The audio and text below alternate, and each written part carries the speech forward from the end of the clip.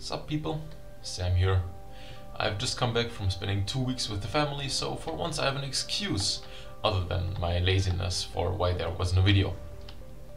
Today I'm presenting to you the Orion Drive, a nuclear powered spacecraft.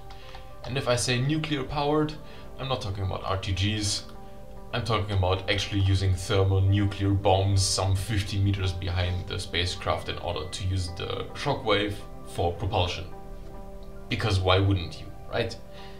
If this looks familiar, I have already uploaded it to the From the Devs subreddit 10 months ago. 10 months, damn, I've been playing this game for a long time. But like I said, I was gone for the week and I didn't have time to come up with anything new, so I just got this craft up today to show it to you.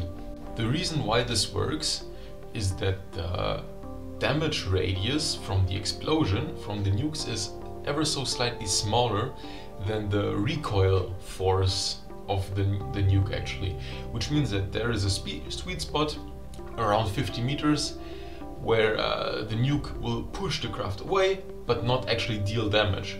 So this shield doesn't need to be repaired, it doesn't get damaged, there is absolutely no harm done to our spacecraft, but it gets pushed at some pretty impressive speeds. And the rest of the craft is just some pretty straightforward problem solving. There's nothing too special about it. Like for example in here, in order to compensate for the 30-second cooldown of the blueprint spawners, I have 6 of them here, giving you a pulse every 5 seconds. And for control we have a bunch of reaction wheels right here in the cockpit, because wings really struggle with the pulsed speed and the irregular input. So I use reaction wheels because they are just so much more consistent and controllable, and also very fitting for a spacecraft. This is obviously extremely expensive to run, with every single nuke costing 2,500 credits. I don't know if it would be possible to build one with APS or CRAM. Like I said, I didn't have time for it yet. But hey, feel free to experiment for yourself, find out, post it on the subreddit or here on YouTube or whatever, and tell me your finding, because I would be super curious to find out. Plus, I guess if you combine the recoil force from the gun with the explosion, that could give you a double effect. That would be nice. I didn't come up with this kind of tech, by the way.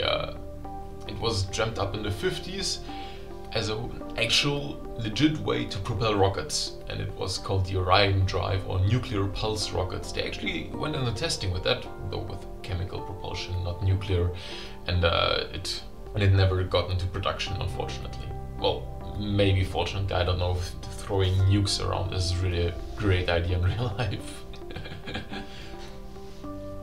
But in theory it would be possible to build one with our current level of technology, which makes them incredibly fascinating, because it's probably the only propulsion method that could allow us interplanetary or even interstellar travel over long distances.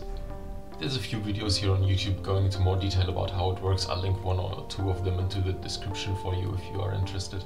Anyways, that's it for today.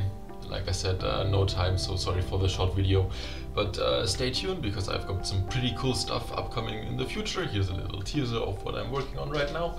Thank you guys for watching and see you next time.